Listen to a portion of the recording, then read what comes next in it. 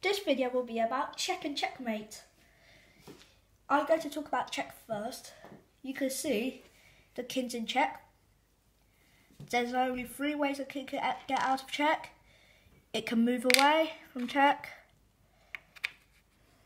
It can block the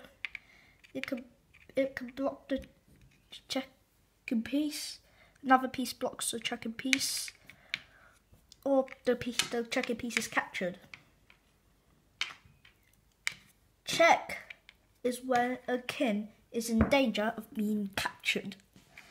You can see the rook can capture the king like that because it can move vertically and horizontally.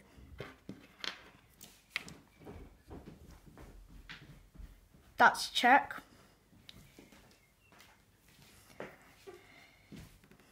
It can capture the checking piece.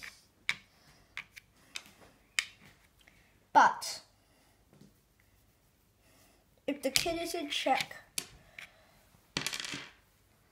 and the king cannot get out of check, it's checkmate. I don't know whether when it's checkmate, then the game is over. And no ifs or buts. When it's checkmate, the game is over. Even if you were about to checkmate the opponent's king, but you were checkmate, but when you were actually checkmated first, it's still game over, which means whoever is checkmated loses. As you can see here, this is checkmate because the king has nowhere to go. Which I could say is a true rook mate. This is also checkmate. It's being cornered and it cannot go anywhere because of the queen.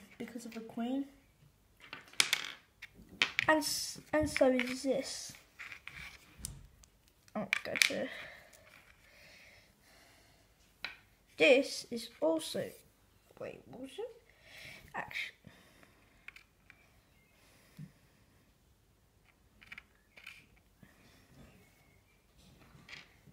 In fact, this is also checkmate, believe it or not.